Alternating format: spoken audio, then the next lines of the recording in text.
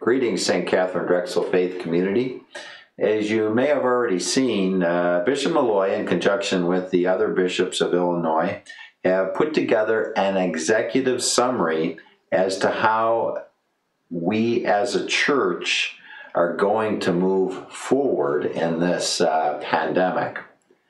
It is a lot of information to digest, and there are many decisions that still need to be made. As we work forward in the coming weeks, we are going to be outlining a plan to get you, the faithful, back to Mass in appropriate size gatherings. And that may initially mean only weekday Masses. I ask for your prayers and for your patience as we learn more about the compliance requirements and develop our next steps to get you back into His presence. So may God bless you. Know of my prayers, and I count on yours as well.